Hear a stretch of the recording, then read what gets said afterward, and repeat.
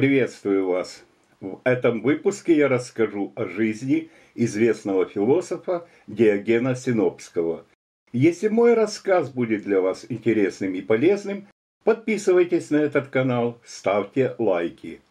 Древнегреческий философ Диоген родился около 412 года до нашей эры в городе Синопа, расположенном на южном побережье Черного моря.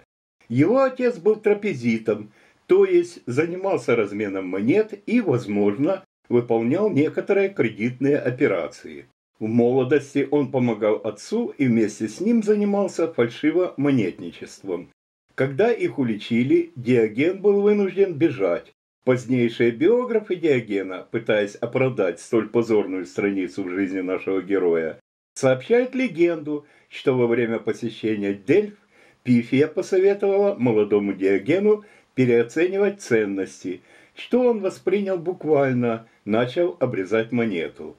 После неудачного опыта с монетами он якобы понял, что речь шла не о материальных, а о духовных ценностях. Зная характер Диогена и его дальнейшую жизнь, я склонен верить в то, что эта легенда возникла не на пустом месте, а основана на реальном факте его биографии. Так или иначе, но между 390 и 385 годами до нашей эры Диоген появился в Афинах. Основной причиной, приведшей нашего героя в этот город, было желание заниматься философией, ведь Афины в то время стали средоточием наиболее известных философских школ. В Афинах он избрал своим учителем философа Антисфена. Тот был учеником Сократа и основателем школы киников, суть которой состояла в естественности, избавлении от условностей и искусственностей, свободе от обладания лишним и бесполезным. Для достижения блага следует жить подобно собаке, сочетая в себе простоту жизни и презрение к условностям, умение твердо отстаивать свой образ жизни, верность, храбрость и благодарность. Себя называл истинным псом, и, собственно, от этого термина происходит название его философского направления «кинизм». По другой версии, это название было дано вследствие того, что Антисфен занимался с учениками на холме Киносарг, буквально «белая собака», расположенном сразу за восточными воротами Афин. Согласно легенде, философ вначале отказался обучать Диогена и даже замахнулся на него палкой. Тот сказал: «Бей, но ты не найдешь такой крепкой палки, чтобы прогнать меня, пока ты что-нибудь не скажешь». Диоген стал учеником Антисфена и в дальнейшем наиболее ярким представителем кинизма, и эпатажные его выходки, о которых мы будем говорить далее, это не что иное, как иллюстрация к основным положениям этого учения. Из Синопы Диоген бежал в сопровождении своего раба по имени Манес, который вскоре самовольно покинул своего хозяина. На уговоры начать розыски беглого раба Диоген ответил: «Позорно, что Манес без Диогена может жить, а Диоген без Манеса не может». Рассказывает, что Манес похитил все деньги Диогена, и он не мог себе позволить ни арендовать комнату, ни тем более купить себе дом. Тогда он где-то достал себе большой керамический пифос, это сосуд для хранения продуктов, преимущественно зерна, поместил его при храме Кибелы, расположенном на Афинской агоре, и поселился в этом пифосе. Думаю, что кражу денег придумали задним числом, а Диоген изначально собирался найти себе для жилья нечто необычное, чтобы обратить на себя всеобщее внимание. Желая закалить свое тело, летом он лежал на горячем песке, а зимой обнимал холодные статуи, спал на плаще, ел на площади на виду у всех, что по тогдашним понятиям считалось неприличным. Если можно голодать на площади, то почему нельзя и есть на площади? Кормился подаянием, требуя его как должного. Если ты даешь другим, дай и мне. Если не даешь, начни с меня. Кто-то хвалил подавшего Диогену милостыню. «А меня ты не хвалишь за то, что я ее заслужил?» – рассердился Диоген. Кто-то дразнился, что хромым и слепым милостыню подают, а философам нет. Диоген объяснил: это потому, что люди знают, хромыми и слепыми они могут стать, а философами никогда. Ему говорили: «Ты живешь как собака». Он отвечал: «Да, давшему виляю, на недавшего лаю, недоброго кусаю». Диоген постарался избавиться от всех ненужных вещей. Из посуды у него была только миска и чашка. Но увидев, как мальчик пьет воду из горсти, он выбросил чашку, а после того, как заметил, что кто-то ест чечевичную похлебку из куска выеденного хлеба, разбил и миску.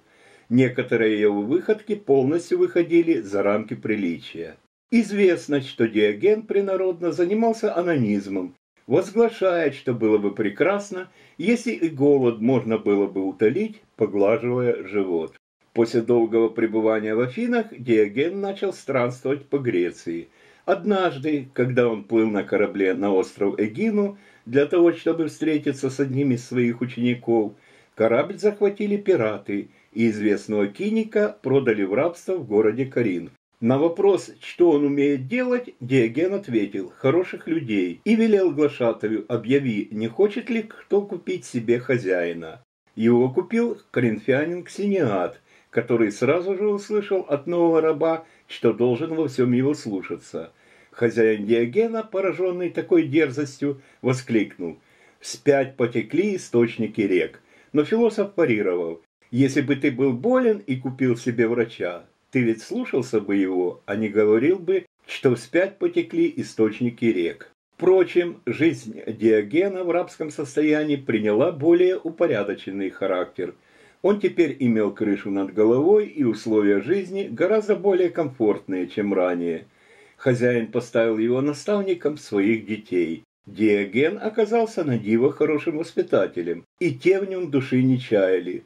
Он обучал их литературе, истории, умению ездить верхом и владению оружием, а также занимался физическими упражнениями для поддержания физической формы и здоровья.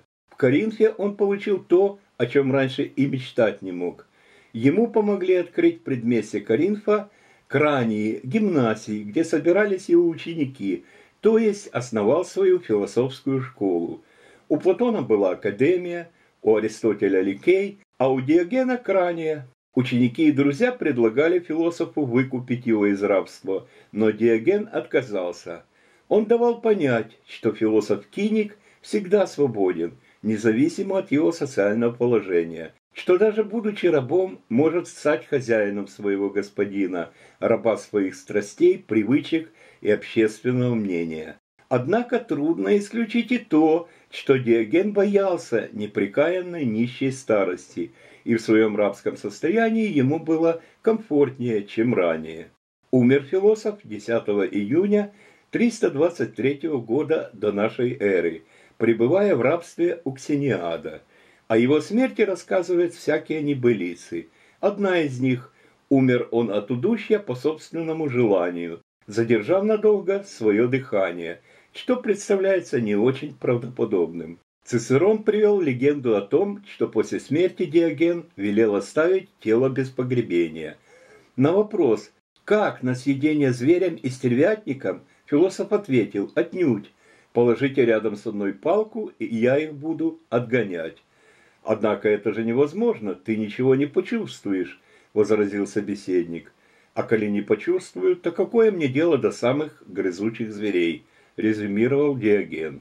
В другой легенде говорилось, что, почувствовав приближение конца, он притащился на городской пустырь и сказал сторожу: «Когда увидишь, что не дышу, столкни в канаву, пусть братцы-псы полакомятся». Как бы то ни было, его желание выполнено не было. Диогена похоронили в Коринфе у Исмийских ворот. На его могиле поставили мраморную колонну с фигурой собаки. Многочисленные жизнеописания Диогена полны рассказов об эпатажных его выходках. Однажды кто-то привел его в роскошное жилище и заметил: «Видишь, как здесь чисто? Смотри, не плюнь куда-нибудь, с тебя станется». Диоген осмотрелся и плюнул ему в лицо, заявив: «А куда же плеваться, если нет места хуже?» Увидев неумелого стрелка из лука, Диоген уселся возле самой мишени и объяснил: «Это чтобы в меня не попало». Как-то Диоген закричал: «Эй, люди!»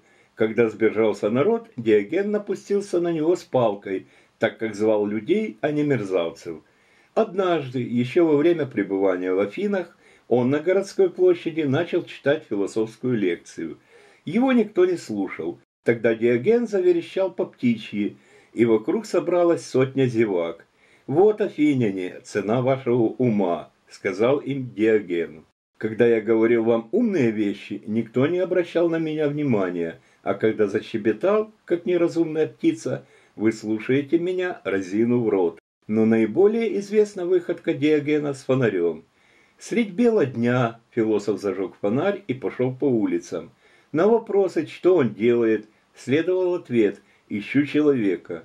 Когда его спросили, неужели он не встречал хороших людей, Диоген ответил: «Хороших детей видел в Спарте, а хороших людей никогда». Согласно представлениям современников, своими чудачествами Диоген открыл новый вид аргументации, которому серьезному философу нечего было противопоставить. В то время, когда высокая академическая философия, начало которой положил Платон, перевела философию от материального воплощения к логическим конструкциям, Диоген противопоставил ей низкую теорию, основанную на гротескных примерах. Грубые выходки Диогена часто ставили оппонента в затруднительное положение. Как я уже указывал, наиболее ярким представителем серьезной академической философии был другой ученик Сократа, Платон, и поэтому неизбежно между ними возникали дискуссии, о которых нам рассказывали позднейшие биографы. Платон называл Диогена обезумевшим Сократом, что можно воспринимать как своеобразное признание Диогена, хоть обезумевший, но все же Сократ. Особенное возражение Диогена вызвала теория Платона об идеях, эйдосах, как основе мироздания, то есть убеждение в том, что действительно сущими есть идеи, представляющие собой вид, образ и прообраз вещи, в то время как материальные предметы представляют собой нулевое бытие. Так однажды, когда Платон рассуждал об идеях стола и чаши, Диоген сказал: «А я вот, Платон, стол и чашу вижу, а стольности и чашности не вижу». Платон парировал: «Это понятно. Для того, чтобы видеть стол и чашу, нужны глаза, которые у тебя есть. А чтобы видеть стольность и чашность, нужен разум, которого у тебя нет». Зато Диоген отыгрался, когда Платон дал определение, что человек есть животное на двух ногах, лишенное перьев. Диоген отщипал петуха, объявив, что это и есть платоновский человек. После этого Платон дополнил определение утверждением с широкими ногтями. Тезка нашего героя, Диоген Лаэртский, в книге о жизни, учениях и изречениях знаменитых философов приводит еще один случай из взаимоотношений Платона и Диогена Синопского. Платон в свое время провел немало времени при дворе сиракузских тиранов, Дионисия-старшего, а затем его сына Дионисия-младшего. Так вот, увидев, как Диоген моет себе овощи, Платон подошел к нему и сказал потихоньку: «Если бы ты служил Дионисию, не пришлось бы тебе мыть овощи». Диоген тоже потихоньку ответил: «А если бы ты умел мыть себе овощи, то не пришлось бы тебе служить Дионисию». Эту басню я привел лишь для того, чтобы проиллюстрировать, что многие рассказы о Диогене – это позднейшая выдумка. Никогда не поверю, что Платон мог такое сказать. Это совершенно не в его характере, тем более, что особых дивидендов от общения с сиракузскими тиранами он не извлек. А вот случай, который очень хорошо иллюстрирует метод Диогена. Когда один из адептов элейской школы пытался очередной раз доказать основной тезис, который отстаивали философы этой школы, что истинное бытие есть неподвижным и неделимым, то есть движения нет, оно иллюзия чувственного мира. Диоген просто встал и стал ходить перед докладчиком. Об этом случае, кстати, написал Александр Сергеевич Пушкин. «Движения нет», — сказал мудрец бородатый. Другой смолчал и стал пред ним ходить. Сильнее он не смог бы возразить. Хвалили все ответ замысловатый. Но, господа, забавный случай сей, другой пример на память мне приводит. Ведь каждый день пред нами солнце ходит. Однако ж прав упрямый Галилей. Впрочем, некоторые биографы приписывают этот поступок Антисфену. Диоген дожил до времен Александра Македонского. Когда тот находился в Коринфе, к нему приходили многие политики и философы. Царь Македонии предполагал, что среди прочих его посетит и Диоген. Однако философ спокойно проводил время в Крании, нисколько не интересуясь присутствием в городе Александра. Тогда царь решил посетить Диогена сам. В то время философ грелся на солнце. Слегка приподнявшись при виде множества приближающихся людей, Диоген пристально посмотрел на Александра. Царь сказал: «Проси у меня, чего хочешь». На что Диоген ответил: «Отступи чуть в сторону, не заслоняй мне солнца». Царь был настолько поражен гордостью и величием философа, который отнесся к нему с таким пренебрежением, что на обратном пути сказал: «Если бы я не был Александром, я хотел бы быть Диогеном». И в завершение некоторые афоризмы Диогена. Бедность сама пролагает путь к философии. То, в чем философия пытается убедить на словах, бедность вынуждает осуществлять на деле. Философия и медицина сделали человека самым разумным из животных, гадание и астрология – самым безумным, суеверие и деспотизм – самым несчастным. Протягивая руку друзьям, не сжимай пальцы в кулак. Быстрее всего стареет благодарность. Итак, рассказ о Диогене Синопском завершен. Если он был интересным и полезным, подписывайтесь на этот канал, ставьте лайки. До свидания.